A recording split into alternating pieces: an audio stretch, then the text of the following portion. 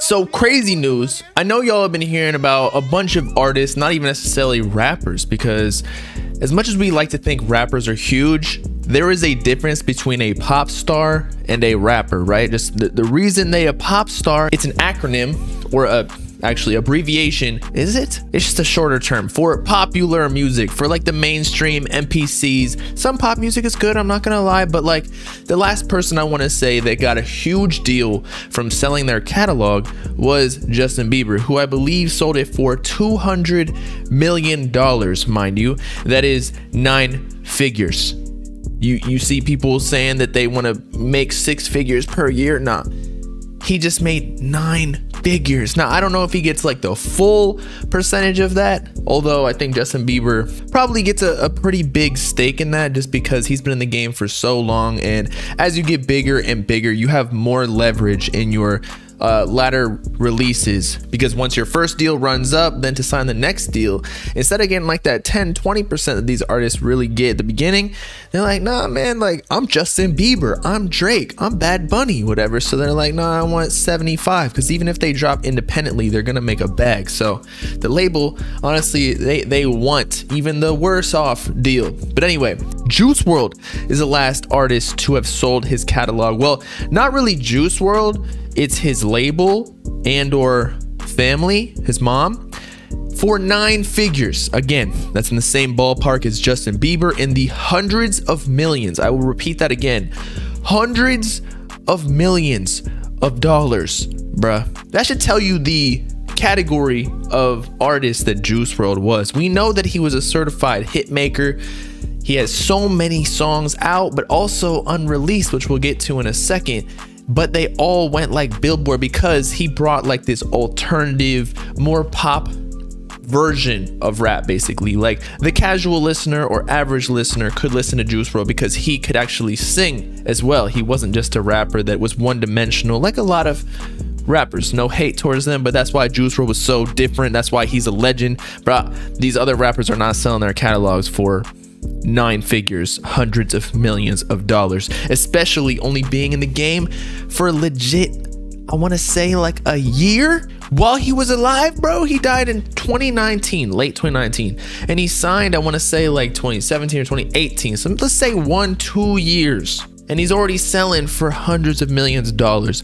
That is ridiculous. Imagine how much money he would have been able to make if he stayed alive for even like a few more years. Maybe he would have retired after like 2 or 3 more albums, but imagine, he might have even been like a billionaire, bro. I mean, I'm not gonna say that he owned a substantial part of his catalog, like as we're gonna discuss a little bit later. He probably is not getting, or his mom is not getting the 9 figures. She's probably getting a decent amount though, like for her to live a comfortable lifestyle. But if he were to drop a project a year for the next, I don't know, like 10-15 years, because Juice WRLD has so many songs, and again, as we'll discuss, they have enough music to do that anyway. But imagine how much his discography would be, or his catalog would be able to sell for later in life. It's almost like it's not the level of Michael Jackson, but Michael Jackson's probably, I don't know what his sold for, but I could imagine it going for like $1 billion at this point. So Juice WRLD, man, could have been like rich.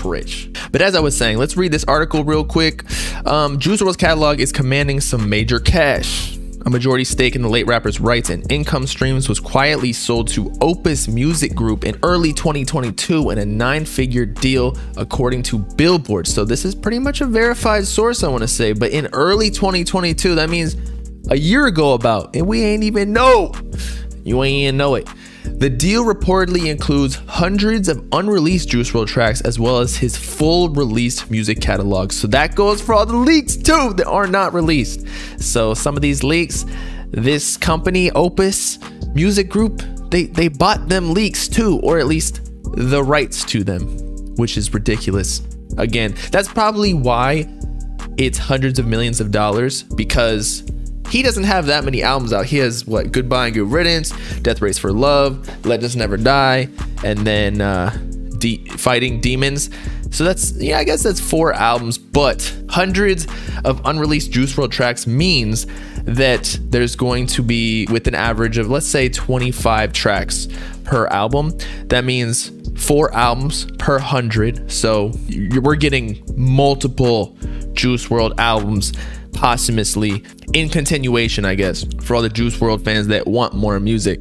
I personally think like we should stop, but hey, they gotta make back the hundreds of millions of dollars that they spent on it, right? So business is business. Or if they're not going to release music, then they're going to essentially copyright claim all of these leaks that are posted on SoundCloud, YouTube, whatever. So they're not necessarily officially released, but they're still claiming the money or revenue that comes from these songs by claiming them on YouTube and whatnot, if that makes any sense. Like they go through the like BMI or ASCAP, like the publishing companies, to claim. His label partners, Grade A Productions and Interscope Records, will retain ownership of his master recordings.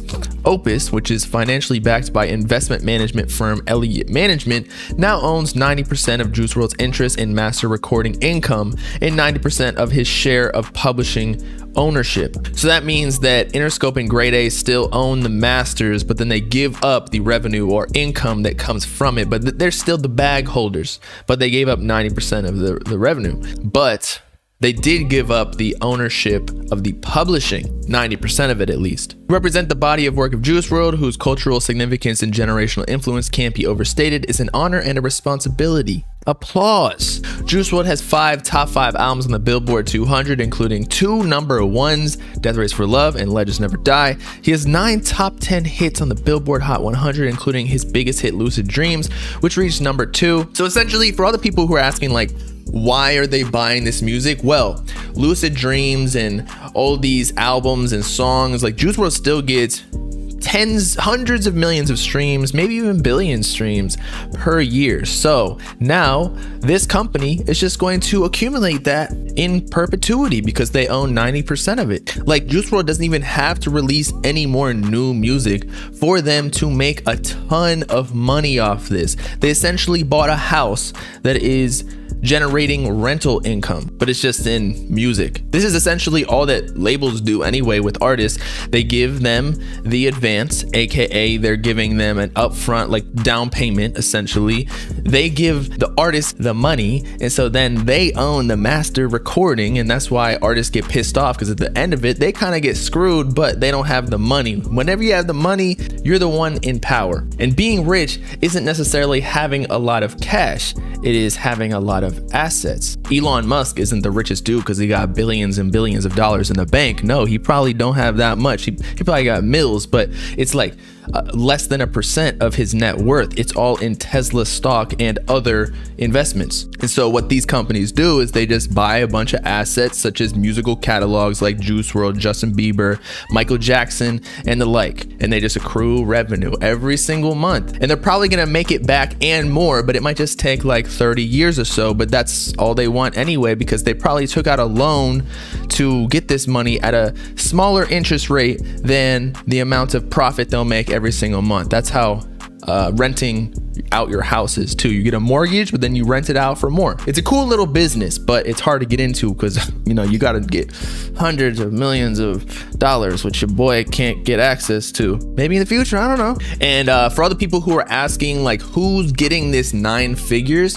Well, whoever owned part of the masters. I would hope that Juice WRLD owned part of his masters, or at least part of the income, such as what this company bought, because the masters are still owned by Interscope and Grade A, but they got 90% of interest in the master recording income. So I hope that at least, like, you know, 10 mil went to Juice's mom. That would be great, but definitely a far majority went to Grade A and Interscope Records. And that is why they buy the masters or give these artists, you know, say a couple mil up front as an advance, because then they can sell it on the back end if you're a super success for hundreds of millions of dollars, bro. It's like buying a broken down house, renovating it, the kitchen, maybe some of the bathrooms, all of a sudden it goes up like 10 times what you actually put into it, you know? So that's why artists know your worth. But then again, you aren't getting necessarily screwed all the time, because sometimes you need the money to blow up your career and the resources. So it's kind of a win-win deal for both. But again, whoever got more money is gonna be in more control of what's going on, of getting more money, because they're taking the risk. But y'all let me know in the comments what you think about this. How much do you think Juice WRLD's catalog is worth? Because I feel like that's a pretty fair price. I think Juice WRLD, especially with the unreleased tracks that are built into this deal, even if all of the current songs flop, like they get a bunch of new albums that will drop soon. And I feel like Juice WRLD's music is generational in the sense that, or timeless, if you will, in that it's not just like trendy. It's music that everybody can listen to, even parents. He was in Fortnite, for God's sake, I think, or his music was at least. But regardless, it's been your boy Bob Lamb signing off. Make sure to like and subscribe to join the Bob gang if you with it. Peace out, club people. No, sir.